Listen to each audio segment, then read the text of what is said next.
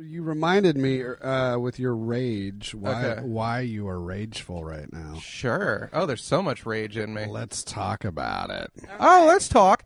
Let's talk. Let's talk about the fucking dumb people in my life that I'm dealing with right now who are using this moment of COVID and being told to stay the fuck in their houses and not go out as a fuck you to the government and a fuck you to the man and anyone who's actually buying into this media lie.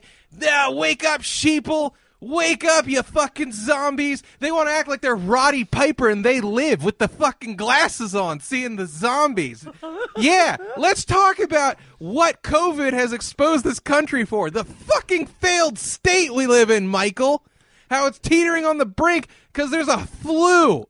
How we've fucking abdicated any sort of governance in this country over the course of 60 years because the fucking conservatives have paid good money to brainwash half of this country into thinking that having any sort of government that does anything for its people is control and slavery.